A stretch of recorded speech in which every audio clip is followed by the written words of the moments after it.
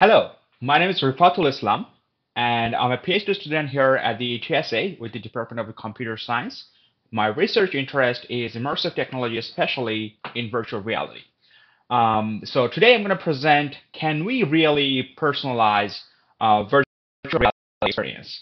And why do we need basically to personalize the experience? So any kind of immersive experience, especially any kind of virtual reality experience, is highly personalized. For example, if I use virtual reality for a rehabilitation program, it might be different for person to person. So the overall progress of that particular person may be different than one person to another person. Another example is motion sickness in virtual reality.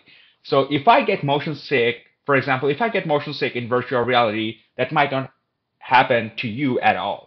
So personalization is very important in virtual reality. So how do we personalize things? How do we personalize the virtual reality experience? It turns out that we can basically personalize the immersive experience based on some user's input. And the best way to do that is collecting the physiological response in periodic interval. And we can collect the physiological response from either a smartwatch or some research grade sensor attached to person's body, for example, the heart rate sensor or some kind of galvanic skin response sensor.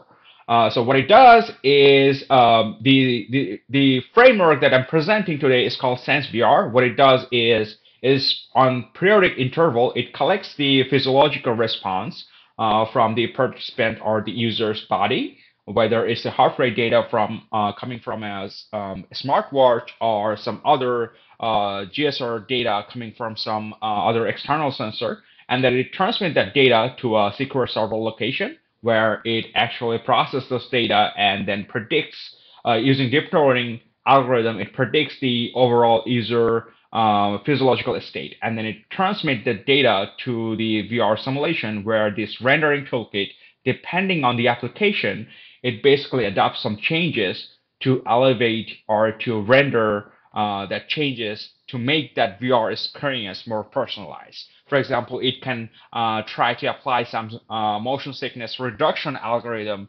to its user on periodic interval based on the physiological state. Also, it can suggest some changes to the rehabilitation program depending on some person. So that's all, and that's my presentation, and I'm really happy to answer any one of your question. Thank you.